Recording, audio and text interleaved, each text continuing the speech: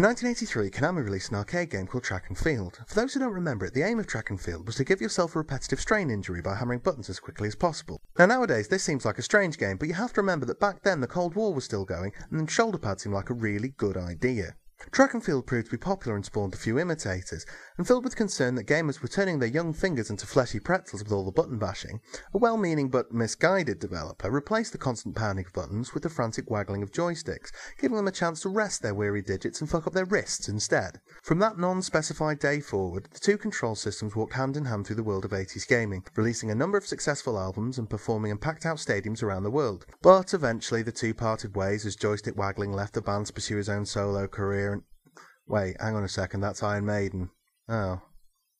Anyway, since their split, the two have fared very differently. Button bashing, not to be confused with button mashing, which is how my 8-year-old brother beat me at Tekken that one time and why he very nearly didn't live to see his 9th birthday, is a treasured staple of video games that never seems to have fallen out of favour. Which is odd, because to me, button bashing is like a creepy uncle offering you sweets in a slightly sinister fashion. It's become a shortcut for lazy developers whenever a character needs to do something a little bit strenuous, like running, or winning a grapple, or passing a kidney stone, and it turns up everywhere. Metal Gear Solid has some, so does God of War, No More Heroes, Resident Evil 4, Dark Sector, Guitar Hero. Well, the way I play Guitar Hero anyway. The list goes on and on, but it is fun to draw.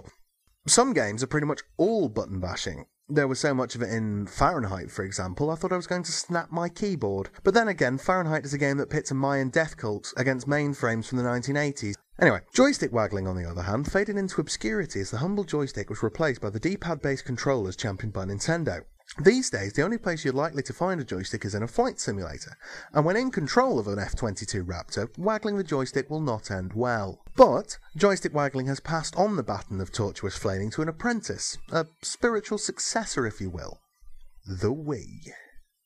The very company whose cruciform creation spelled the doom of the joystick has taken up the torch it dropped when it was bludgeoned to death with its own hubris. If anything, the Wii Remote is like the advanced form of the joystick, and the waggling thereof has evolved in step. No more are we constrained to the simple lateral waggling of yesteryear, no sir! Now we can waggle freely in 3 dimensions and look like a right tit while doing it. The thing with joystick waggling is, it may have been a little taxing on the arms at times, but it was never embarrassing before.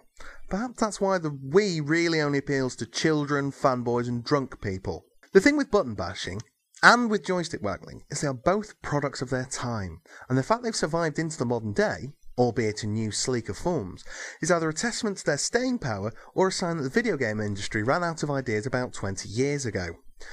Personally, I'd like to see them both scoured from the face of the earth, but as that would mean that the aforementioned lazy developers would have to come up with something new, I can't see it happening anytime soon.